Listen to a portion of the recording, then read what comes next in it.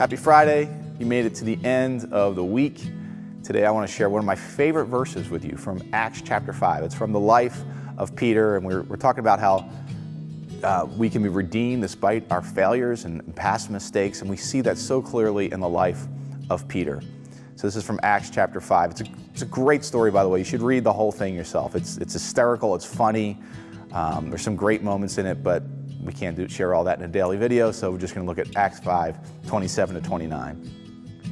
When the captain and the court officer had brought the apostles in and made them stand before the Sanhedrin, the high priest questioned them. "We gave you strict orders, did we not, to stop preaching in that name? Yet you have filled Jerusalem with your teaching and want to bring this man's blood upon us."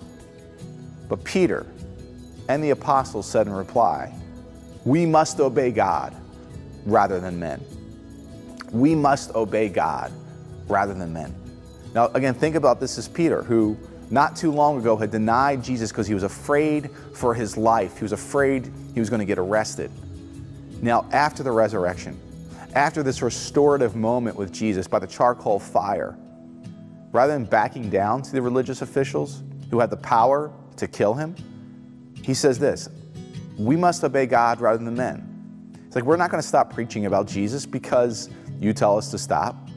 No, we're going to obey God rather than men. He overcomes his fear with incredible courage.